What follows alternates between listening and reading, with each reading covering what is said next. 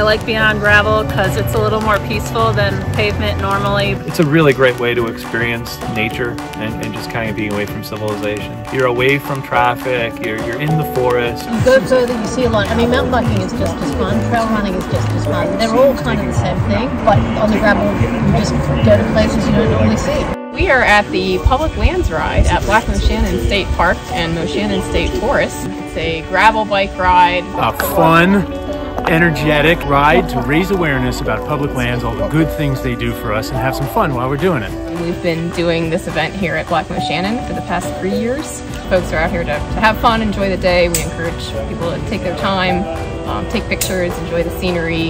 Anybody can do it. It's for anyone. There's short options, there's long options, all of them are fun.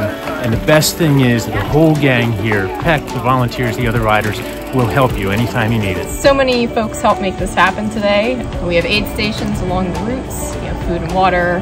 We've got a pierogi stop. It's always a crowd pleaser. Aid stations are my thing. Love doing pierogies, getting people out, getting to enjoy it while they're here, and put some real food in their tummies. So good. Oh, that's it. They're like flavored too. We have an amateur radio club from the area that they're providing communications because there's no cell service.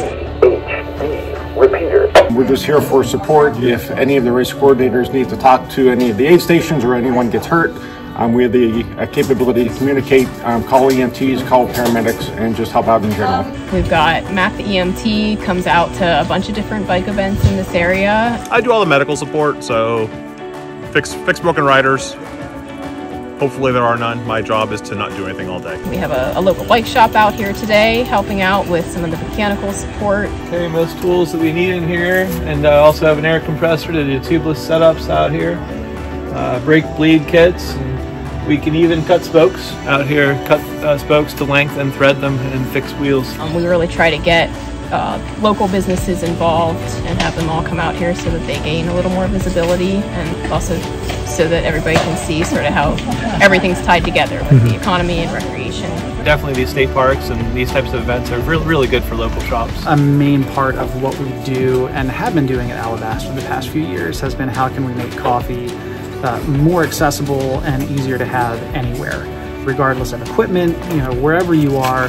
How can we have a great coffee experience, even if you're in the middle of the woods? I think that's what's cool about gravel is you can just kind of go anywhere. Gravel is kind of a new thing, so it's kind of like bringing a lot of new people to cycling. A lot of road cyclists are turning to gravel because it's safer than being out on the road with a lot of cars. And then a lot of mountain bikers are also turning to gravel because it's a little less jarring. The gravel bikes are really hard to keep in stock right now. We've seen a big uptick in gravel bike sales. We got people buying bikes.